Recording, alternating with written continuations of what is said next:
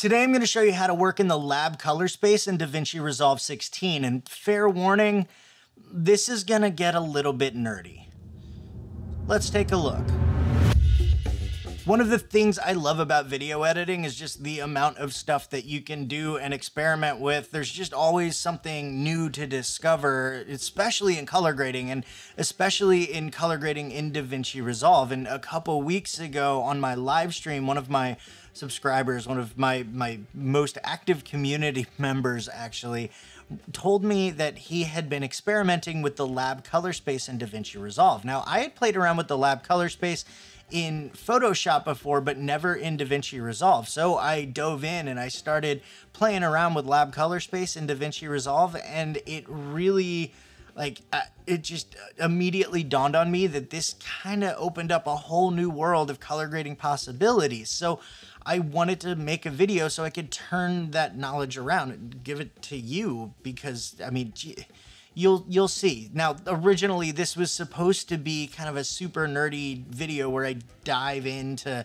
all of the different color spaces and explain the difference between the two and why you would use one over the other, but instead, I'm going to just tell you the three big things that change when you move over to the lab color space. But if you do want to learn a little bit more about color science, color spaces, and all that stuff, let me know in the comments below. So one of the things that changes when you move over to the lab color space is the fact that you're just dealing with a wider range of colors. The lab color space is the largest of the different color spaces. It's bigger than RGB, it's bigger than CMYK. Also, on top of that, you're dealing with more primary colors. So with RGB, that stands for red, green, and blue, and that's because those are the colors that you're working with. Everything that you see in your image is a different combination of red, green, and blue. But with lab, you're actually getting 4 primary colors. You're dealing with green, magenta, blue,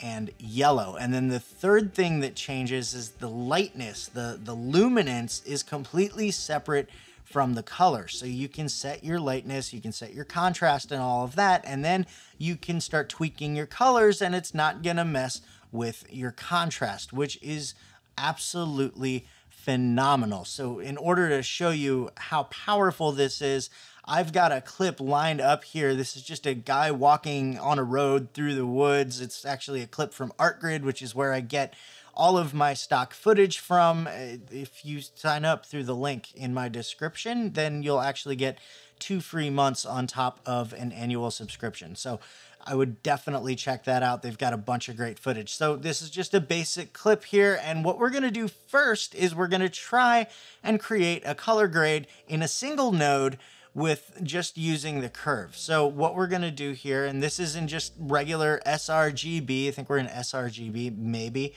and we're going to go ahead and we're gonna get a little bit, we're just gonna up the exposure a little bit actually, because this is a pretty dark image. So I'm gonna up the exposure just a little bit, maybe add a tiny bit of contrast. That looks good right about there. And now I'm gonna start tweaking these curves one by one. We're gonna start with red.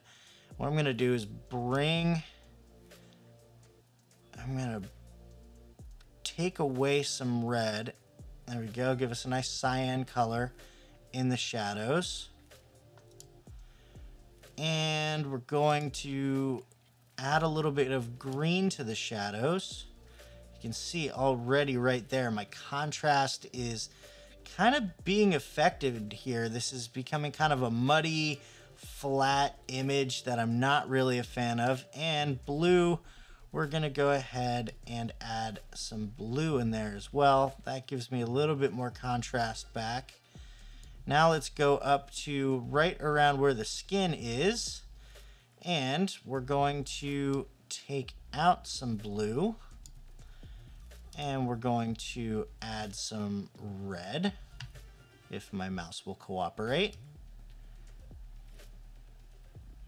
There we go. Now that's okay, but we lost a lot of contrast there and it's kind of a flat image and I'm not really liking it. The colors are kind of washed out and I could probably tweak it a little bit more and really get what I'm looking for, but that's basically Like, it's a lot of work to be able to do that in RGB. Now, let's go ahead and reset this node, and I'm going to show you what we can do with the lab color space. First of all, in order to switch over to lab color space, you just right click on a node, come down to color space, and choose lab.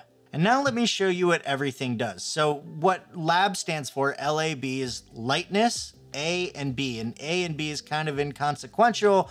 It could stand for basically anything, but basically the A channel is your greens and your magentas, and your B channel is your blues and your yellows. So in Davinci Resolve, in the curves, what we're doing is we're completely negating this Y. The Y doesn't do anything anymore. So red is our lightness. So let's go ahead and do what we did before. I'm gonna go ahead and raise that lightness just a little bit.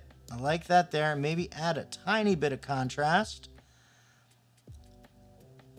Okay, that's looking good right there. And now our green curve is our greens and magentas. So if I pull down on this curve, you'll see I'm adding a bunch of green.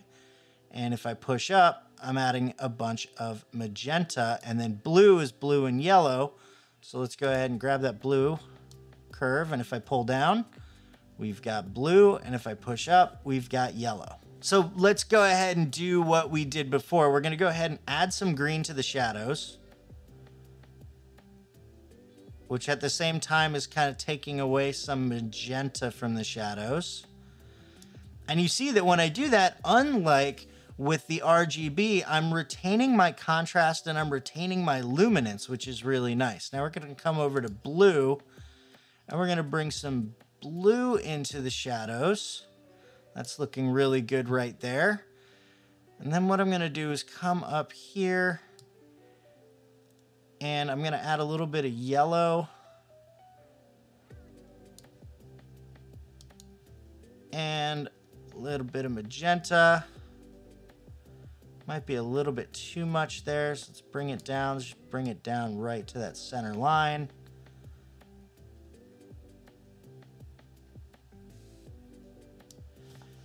There you have it. If we deactivate that node, there's our original. And there is our completed image. And there you go. I just created a color grade in one single node, which a lot of you have actually asked me about when I do my color grading tutorials. Lab, if you want to do everything in one node, Lab is really the way to go. Now, a couple things to keep in mind.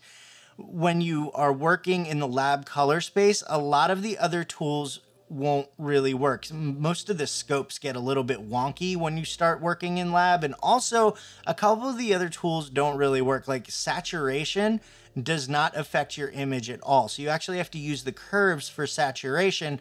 Let me show you how to do that real quick. Let's go ahead and we're gonna add a new node. Let's go ahead and just deactivate this one. Go ahead and change this over to the lab color space.